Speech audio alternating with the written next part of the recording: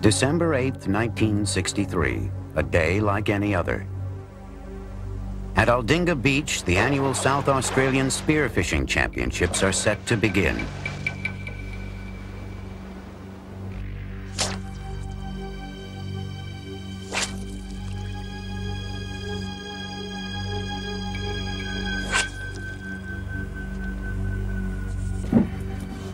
"23-year-old Rodney Fox, a life insurance salesman from Adelaide and former champion, takes to the water. He sets his sights on a large reef fish.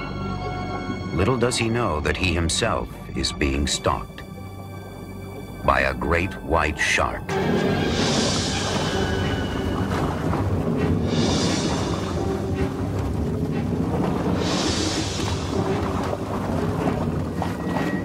Through a series of near miracles, Rodney Fox arrives at Royal Adelaide Hospital in under an hour.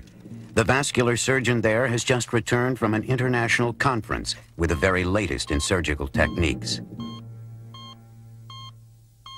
They go to work on the mutilated body delivered to the operating theater. The shark has punctured his left lung, left clavicle, and diaphragm.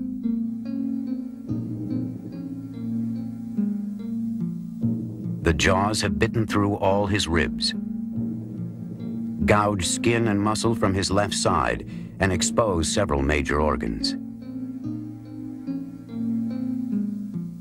According to one surgeon, had Rodney arrived 5 minutes later, he would have bled to death.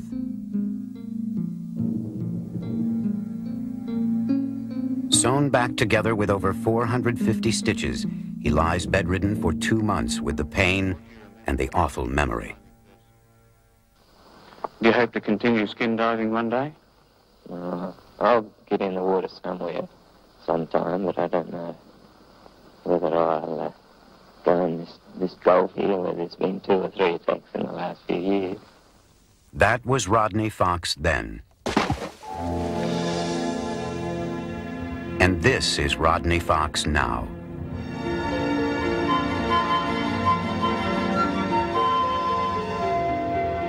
Seldom has a single event so radically transformed a person.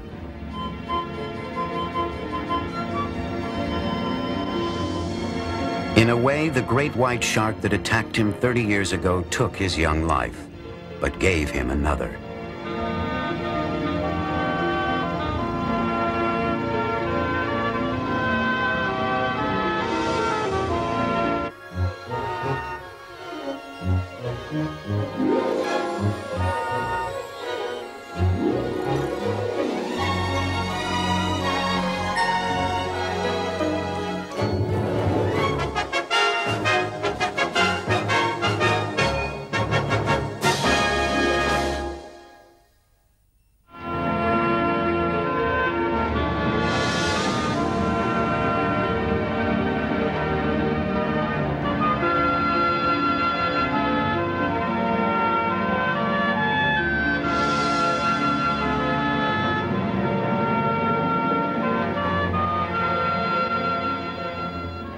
In 3 decades, Rodney Fox has grown from a fearful shark victim into a shark champion and protector.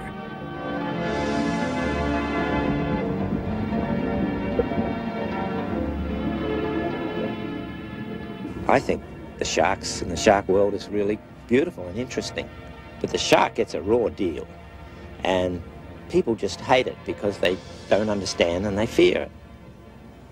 I love to see them flying and gliding through the water, and I think that most people would really enjoy it too if they realized they weren't going to be eaten alive. This from a man who was himself nearly eaten alive. Rodney's life since the attack has been a continuous challenge to overcome his fear by facing it.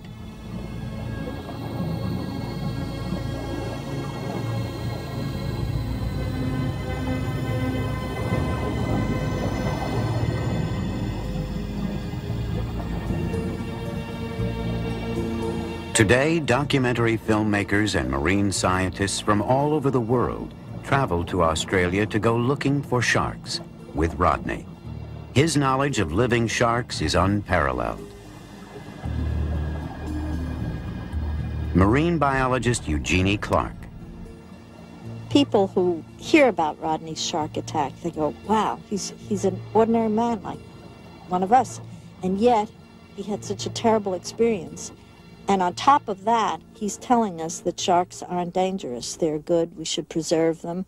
So this is what's so wonderful about Rodney, that somebody that suffered through such a terrible incident can now defend the animal that attacked him. It wasn't always that way. Reliving the shark attack story has been a continuous epic in my life. So many people want to hear how I survived, how I stuck my fingers in the shark's eyes, how I put my arms around it so it wouldn't bite, and how I went up to the surface and it followed me. And after about 8 or 9 years of telling the story, I read the original Reader's Digest first person award that I had written immediately afterwards, and I found I had changed the story a little. I was telling people what they wanted to hear and not necessarily the truth. Time often affects memory. Here, the story is only 2 days old and not nearly so heroic. All I remember is this big thing pushing me through the water. And it seemed to let go a bit when I pushed my hand up on it. And it still wouldn't let go. The pressure of the water might have been holding it in his mouth. And I managed to put both arms right around him. And I was looking for his eyes with my fingers. And after a while, he managed just to let go. And I managed to get to the surface.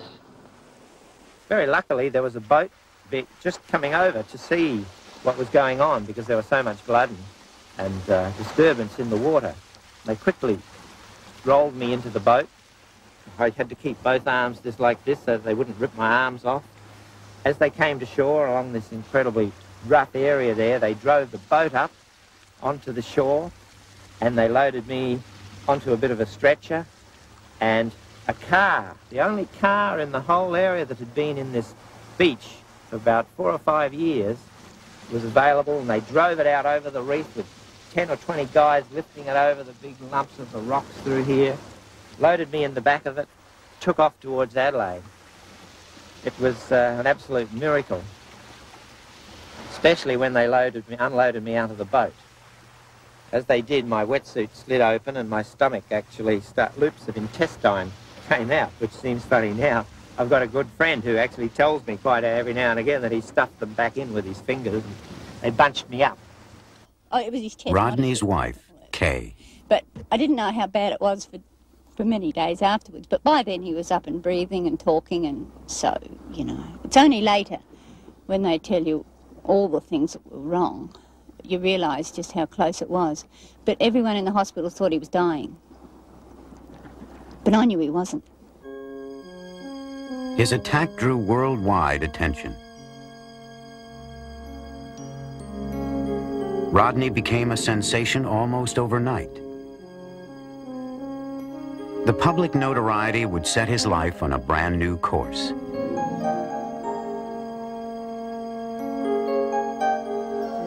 Three months after the attack, escorted by Kay, Rodney began his return to the sea, but it wasn't easy to forget his attack.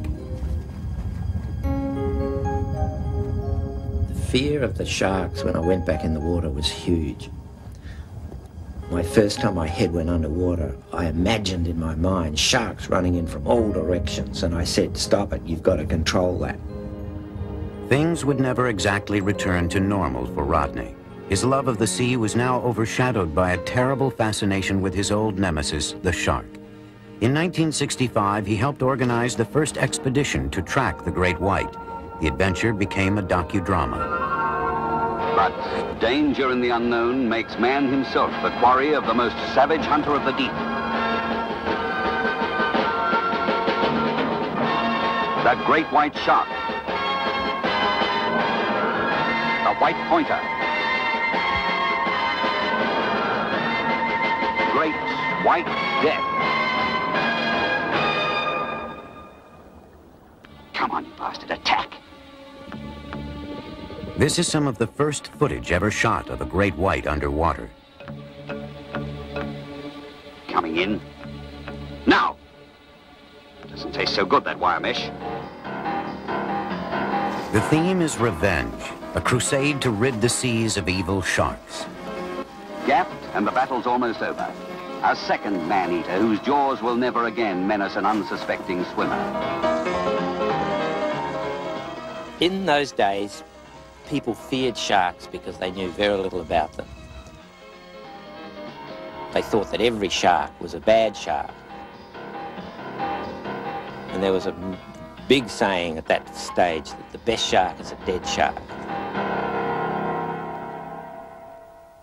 The first film was followed by a second.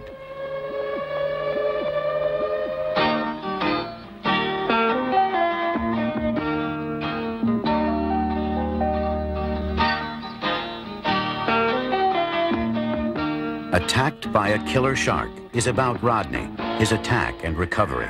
Again, it shows Rodney wielding a spear gun, bent on revenge. Time out to reload. The cartridge inside the head explodes on contact. The tremendous concussion is transmitted into the body, killing instantly. But it does twist the truth just a little.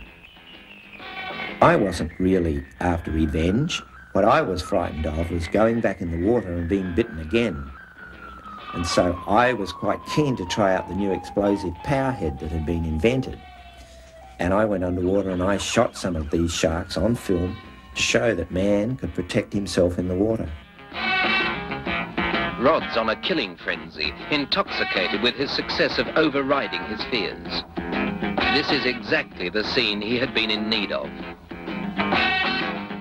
In fact, Rodney's attitude was beginning to change, a fact obscured by the dramatic film script. I didn't realize or understand much at that time, but I thought that's not the right attitude. We've got to look at it further than that. We've got to learn more about them and understand them and learn to live with them. As Rodney's appreciation for the great white began to grow, so too did his expertise as a shark tracker. In 1969, he was called into work on a shark movie unlike any that had gone before. Has that cage been checked out? Film producer Peter Gimble turned to Rodney to deliver the sharks for his cameras. Well, generally, after they've had a taste, they start really to tear into things and really start to be active. And then you'll let us get in the water. I'll push you. The result, the critically acclaimed documentary Blue Water, White Death. In the crew was diver cameraman Stan Waterman. The two men would become lifelong friends. Gotta be 12. Oh, yeah, he's big 12. Look at him back. Rodney had already done 2 films about the great white, and Rodney probably knew more about how to chum in the great white. Very important, that chumming, the putting out of what is called burley in Australia, to attract him, so that Rodney was the natural man to set up the scene for us. Rodney didn't have a cage back then. Gimble had the cages. Rodney knew where to find the burley, the chum, and set up the boats. And way back then at the beginning, Rodney was your man in Australia if you wanted to film the great white.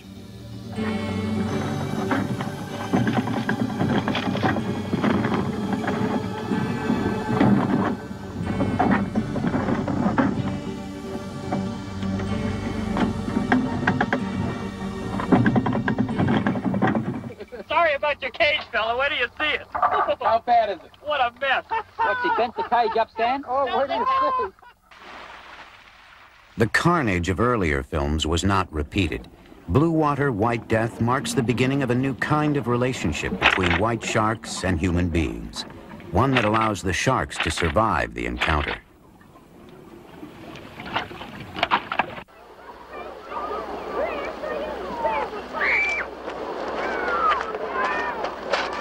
For Rodney Fox, the occasional filmmaking stint was not enough to support his young family. So he took up abalone diving, a dangerous but lucrative profession. It would put food on the table for 18 years. But always the sharks weighed heavily on his mind.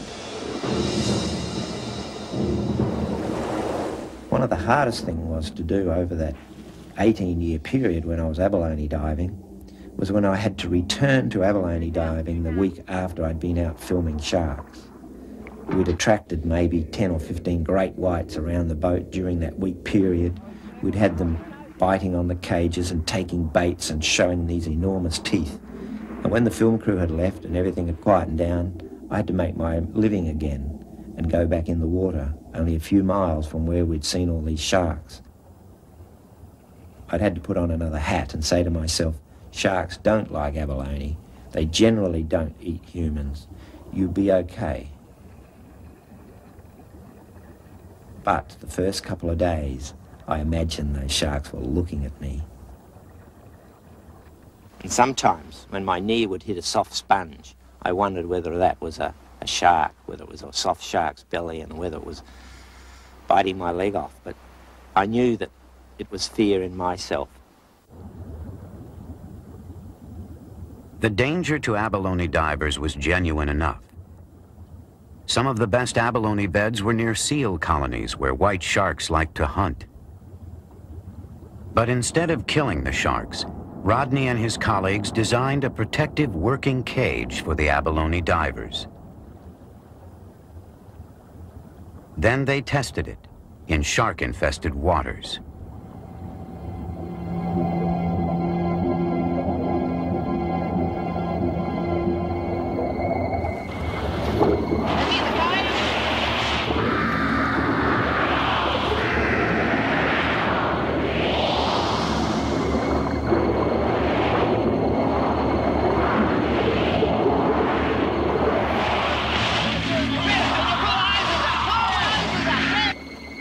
Come on, quick. Hurry up. Quickly. Push back again. It really proves that that cage is safe to abalone dive out of, because you've been involved with 5 sharks down here swimming around, attacking it, and they've only taken the hose. And if you've got enough air to survive and you can get up to the surface, you'll be safe. Exactly, yeah. Makes the adrenaline pump, doesn't it?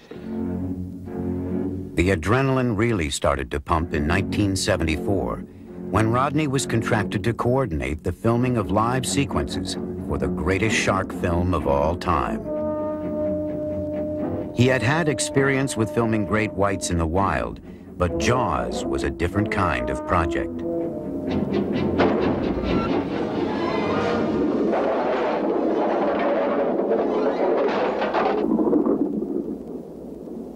They'd sent over a small stuntman, a midget diver, in a small cage so that the sharks would look bigger, because Jaws, of course, Bruce was a 25-footer and our sharks were only 14-foot. And as we were dressing the little guy, one of the sharks came in and grabbed hold of the propeller on my boat and actually shook the boat physically. And it was well over 14 feet long and a very strong shark. And as it swam along the side, I'm saying to Carl, quick, get in the water, get in the water. The cameraman's ready, here's the sharks. And he's saying, no, no, no. The stunt diver wasn't the only one who didn't want to go in the water. Jaws was great entertainment, but the public was terrorized, and the perception of sharks went from bad to worse.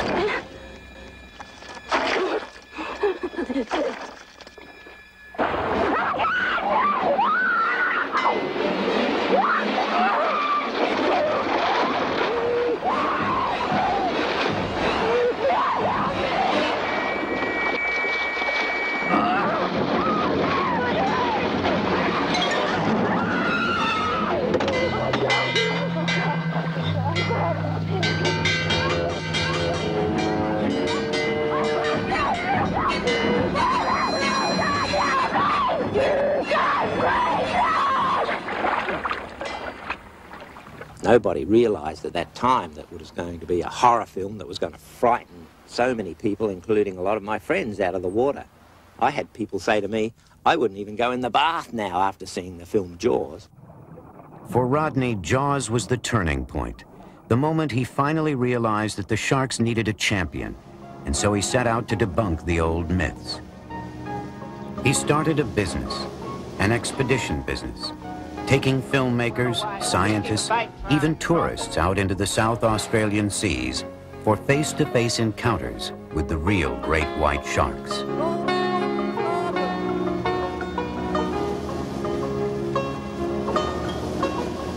These days, his business serves two ends. It contributes to marine science, and it satisfies Rodney's rather large appetite for adventure. Some experience, I tell you. This scientific expedition will drop anchor in the Neptune Islands off the rugged coast of South Australia to find, film, and study great white sharks.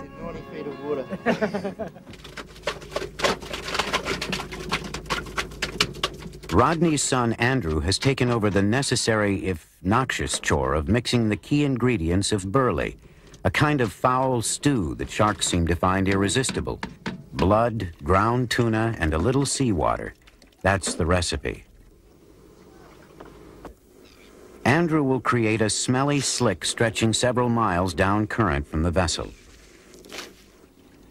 Any sharks in the area will find the invitation very attractive. Marine scientists from the University of Adelaide want to test the strength of a great white's bite and to identify the telltale signs of shark attack for forensic purposes, a grisly but necessary study. The sharks must be induced to bite a specifically designed pressure plate. First, they need to be worked into a biting mood.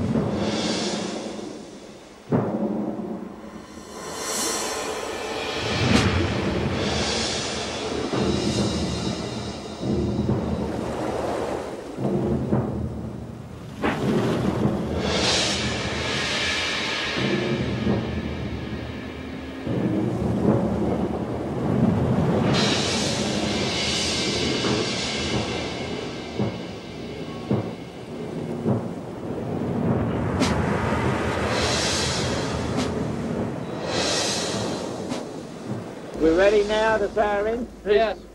Okay, drop her in, Andrew. Now that the shark has the idea, he gets his tuna on a plate. Keep it in the air anyway, because he's a bit cranky. Whoop.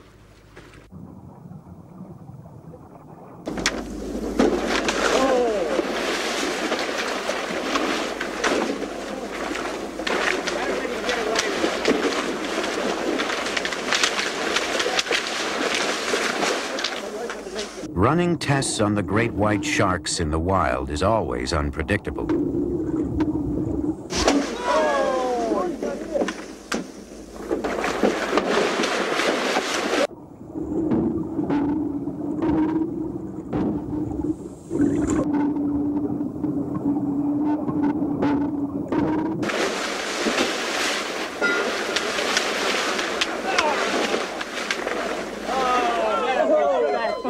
We should have an impression on there.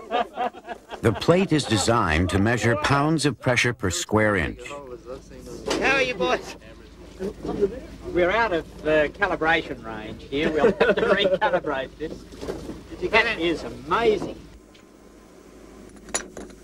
You know, we're looking at the test strip now, and that looks as though that's more than this one is 500 kilograms, 1,000 pounds. 1,000 pounds. That one's more than 1,000 pounds. 1,000 pounds per square inch, enough to puncture metal plating.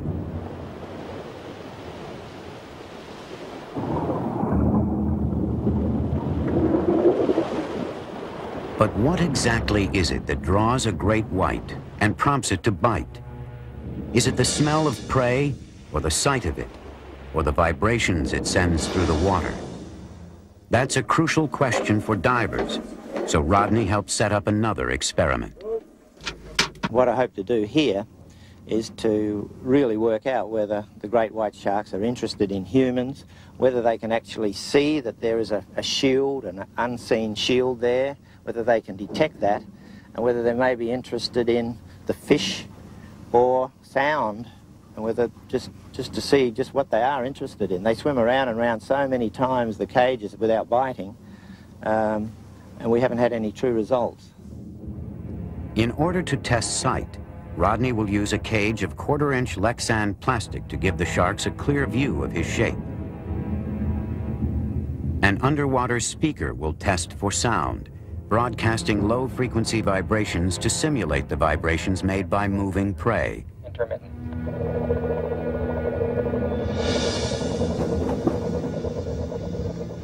A thawed tuna will provide scent.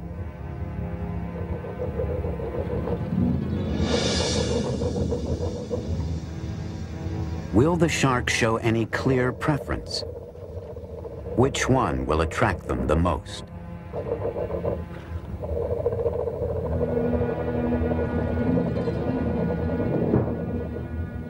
The adrenaline that rushes in you as you go down there, and as a shark comes in when you're in the Lexan tube, gives you a real rush. It's excitement all over again. It's like the first time in my shark cages.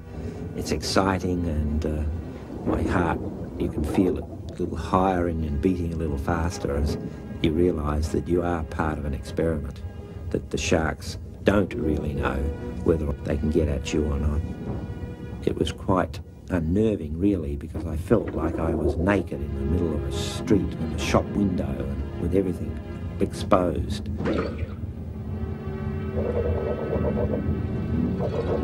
Again and again, the circling sharks pass Rodney by and return to the source of the sound vibrations.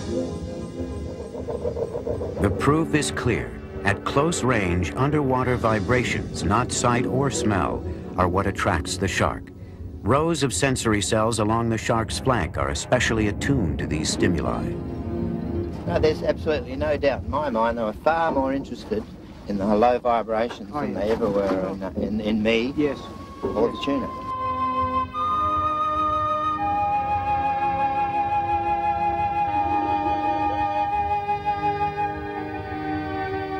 The more Rodney has studied them, the more he has come to learn about sharks. The great variety of sharks, all 370 species of them.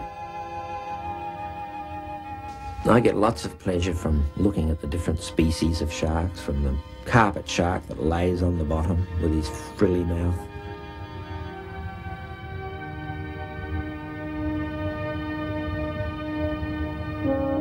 to the nurse sharks that seem to rummage around and sleep a lot.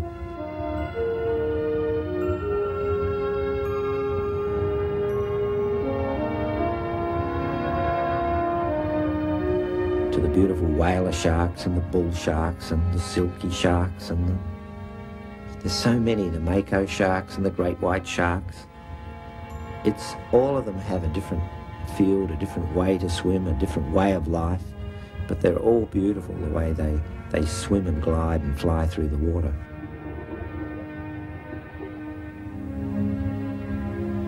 And the biggest and most mysterious of all, the whale shark.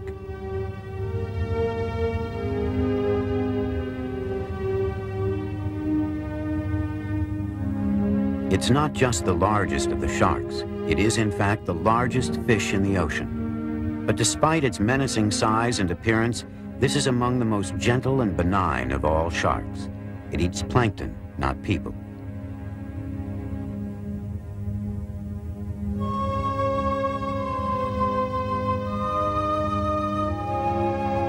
Few in number, slow to reproduce, the whale shark is one of the great and vulnerable wonders of the oceans.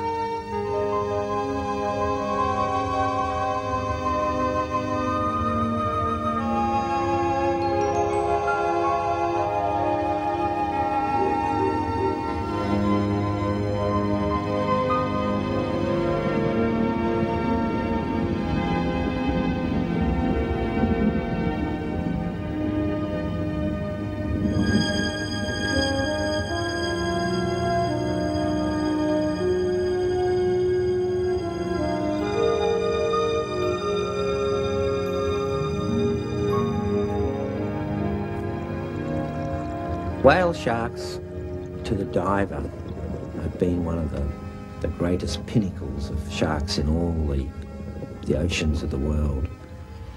They were the largest shark. They were a docile shark. They were a shark that you could hitch a ride on, or a friendly shark. All the things that the great white shark wasn't.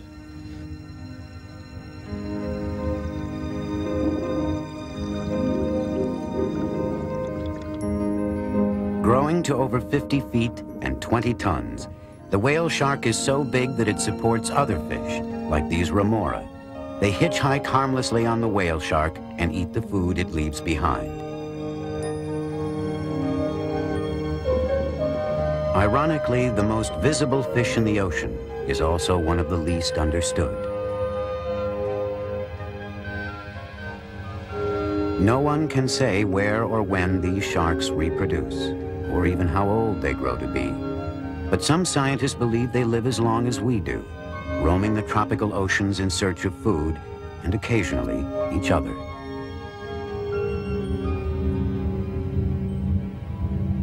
Now, imagine a shark this big with teeth to match, a massive meat-eating predator. At one time, such a shark did exist. Carcharodon megalodon, 50 feet of carnivore, lived during the Miocene era some 20 million years ago.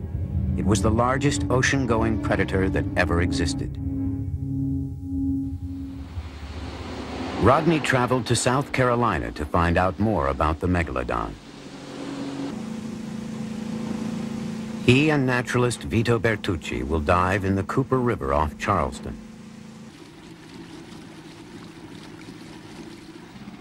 It's a dangerous dive, but this was a hunting and dying ground for Carcharodon megalodon, and his fossilized teeth lie embedded in the river bottom.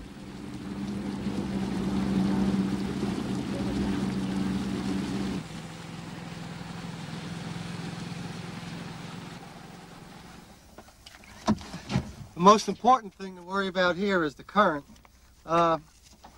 Just to work your way into the current and down the anchor line. And then once we get down, you have to be aware that there are sharks and turtles in this area, and an occasional alligator. And if you do come up on one, not to be startled by it. And if you ignore them, they usually ignore you. Alligators, the only danger with them is on the surface. Yeah. If you see one come at you at the surface, all you have to do is dump your air and go down, and they won't come after you. Or attack you. The sharks, if they come up to you, just give them a shot and they'll take off. Well, I got my knee pads on for praying. I hope this turns out all right. That'll be good. And here goes my mask. And The water is cold. Visibility is nil. The darkness is decidedly spooky. I had some incredible images of monster sharks swimming around. In these gloomy waters, a monster carnivore would be right at home. Within minutes, Rodney finds the first traces of these ancient killers. Luckily, of course, it's the teeth, not the shark.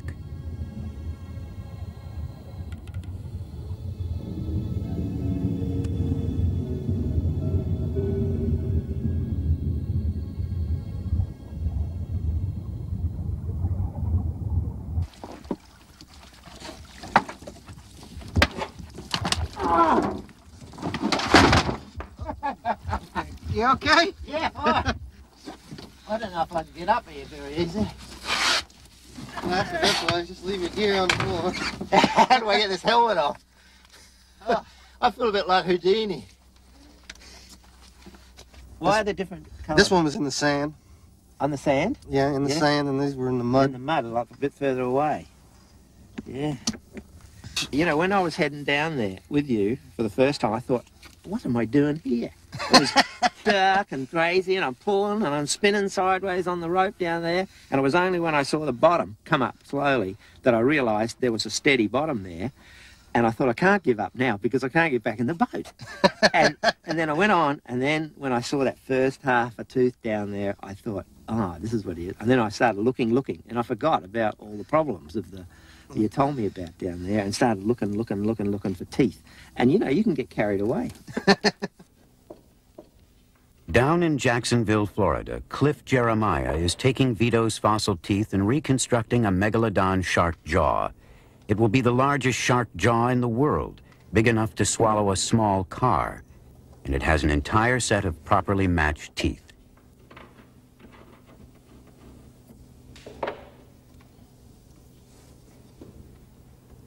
It has taken Vito 19 years to collect the full set.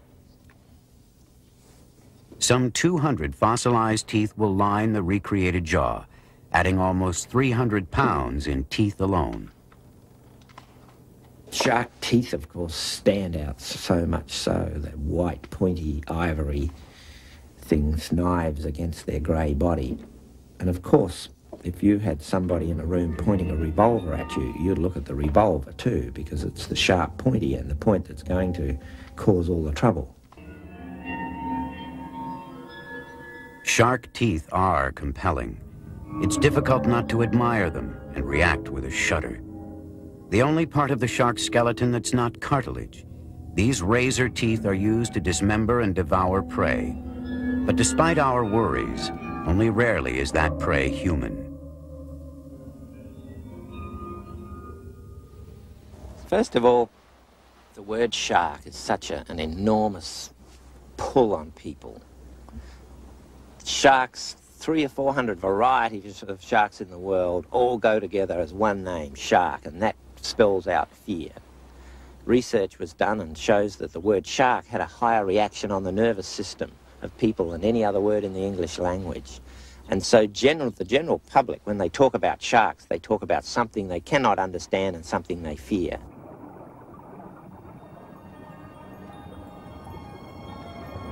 In fact, sharks are not all scary. Only a handful are any kind of threat to people. What they are is vitally important to the oceans. As top predators, they help maintain the entire balance of the underwater world.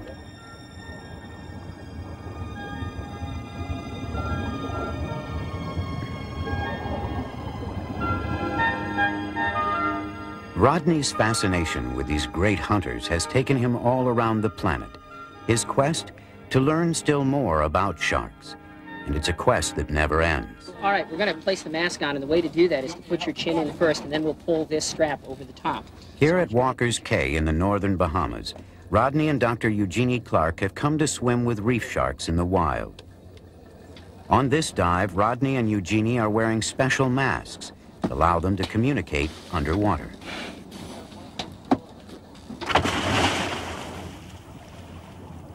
No metal cages, no Lexan tubes, just a swim alongside the sharks, to show that if you know what you're doing, you have nothing to fear.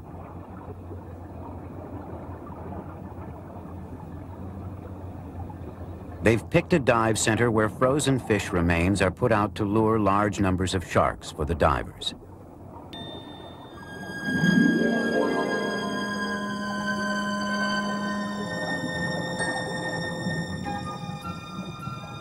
Beautiful to be here and watch them. The nurse sharks are the first to arrive. They certainly don't seem to be paying any attention to us, do they?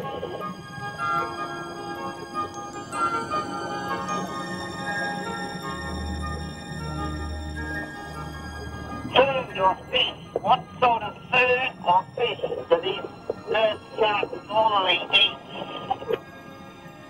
Well, the nurse sharks eat the food on the bottom. Shellfish, crabs, and any kind of fish they can get a hold of.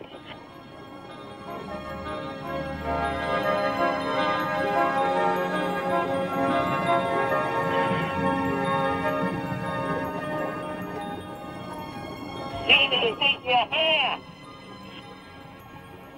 What's that? They're trying to eat your hair, Genie. Trying to eat my hair?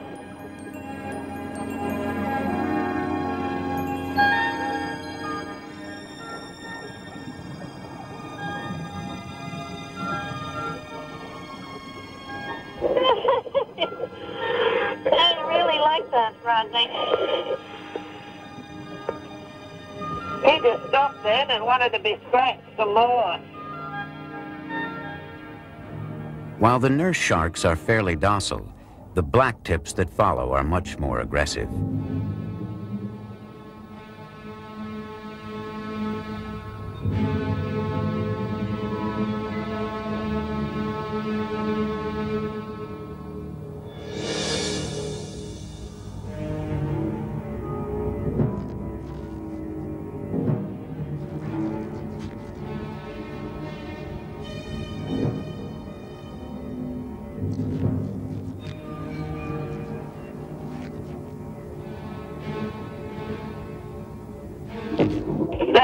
tried to bite me on the camera, so I suppose they are dangerous.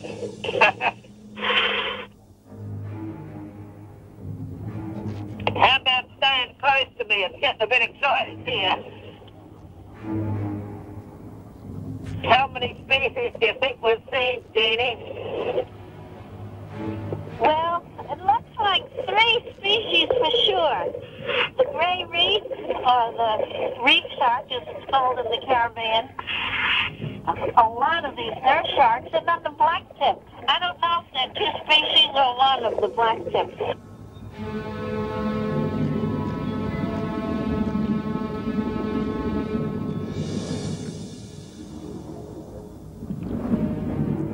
Yet even the blacktip and gray reef sharks seem more interested in the food than the humans. There are almost 80 sharks feeding simultaneously, and for the most part, they simply ignore the divers. Funny how when we're down here with them the way we are now, we both stop feeling that there's any danger at all in the situation. We're just so fascinated with watching them. In fact, today, people threaten sharks more than sharks threaten people.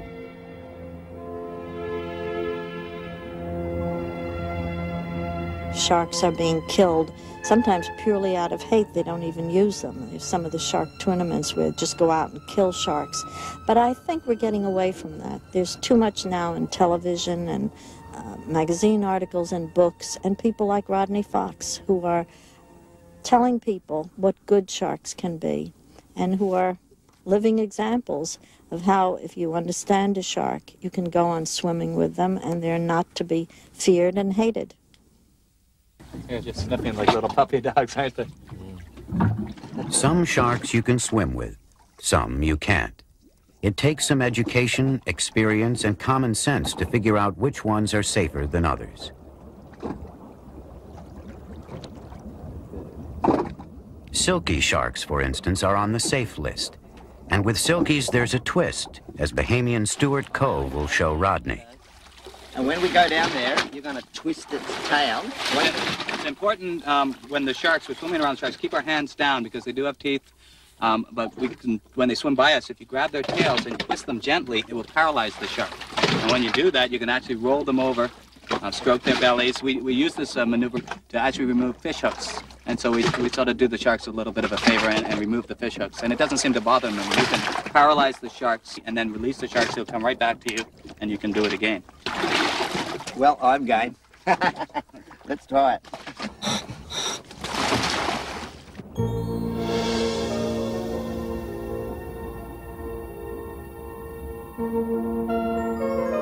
Silky sharks are so called because instead of the usual rough shark skin, theirs is smooth, as silk. Reaching up to 9 feet in length, they inhabit the waters off Nassau to the south of Walker's Cay.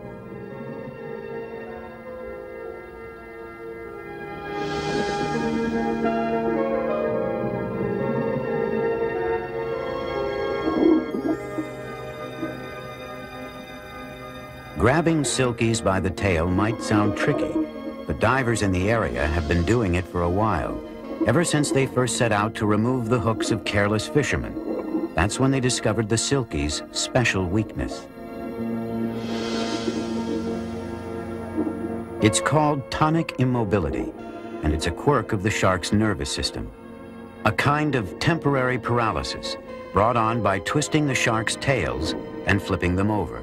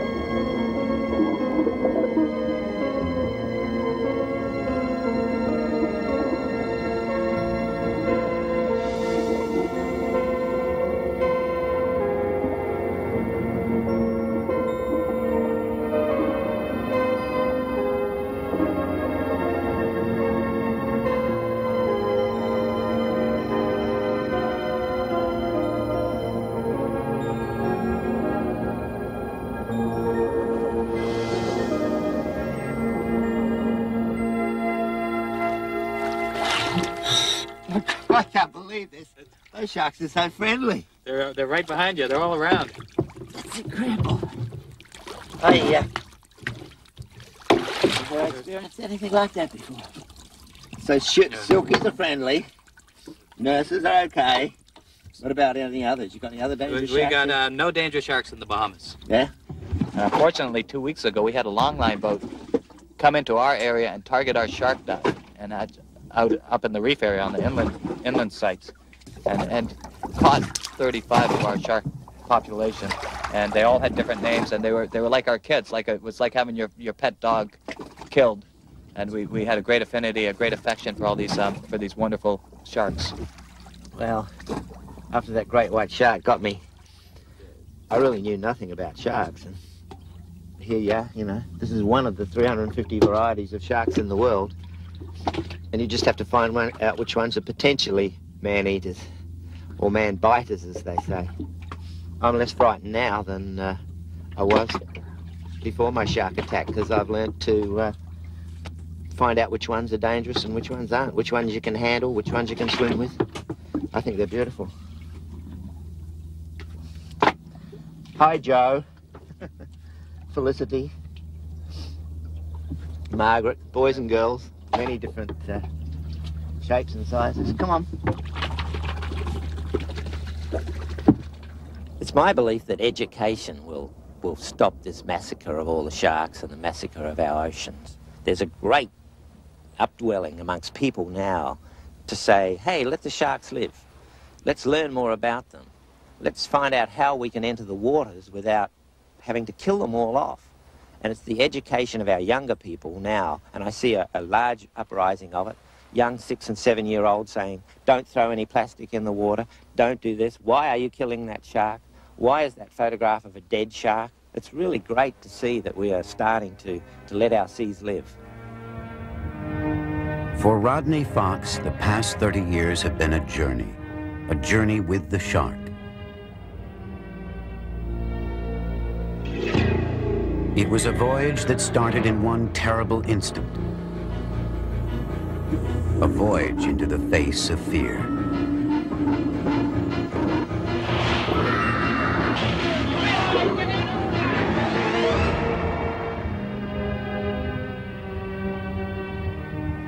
Over 30 years, Rodney has traveled from terror and death to understanding and life. From the early days when killing sharks seemed right, to the present when harming them, even accidentally, seems very wrong.